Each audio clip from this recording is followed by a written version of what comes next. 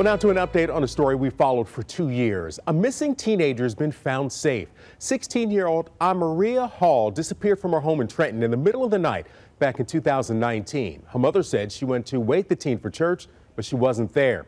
Her mother says she immediately started calling family and friends to find the child and ultimately filed a missing persons report. Last year, the reward to help find Maria increased to $10,000. But this morning, police confirm she is home and she's okay.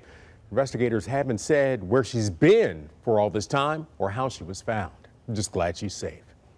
Meantime, the Monroe Township Fire Department is mourning the loss of a longtime firefighter. Lieutenant Frank Brown was killed in a boat crash early Sunday morning in Bowles Harbor.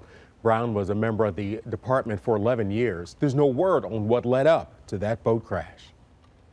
Well, at the pump this morning, gas prices are up slightly across Metro Detroit. According to AAA Michigan, we're averaging about $3.29 a gallon for regular unleaded. That's about 2 cents higher than the same time last week. The current statewide average is $3.20 a gallon. That's 3 cents less than last week, but up $1.15 from a year ago.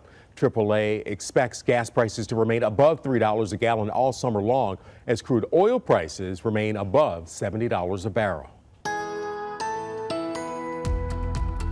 Well, we're entering into a dry pattern and we don't have any rain in the forecast through the rest of the work week. Meanwhile, temperatures will progressively be getting higher each day as you go through the week too.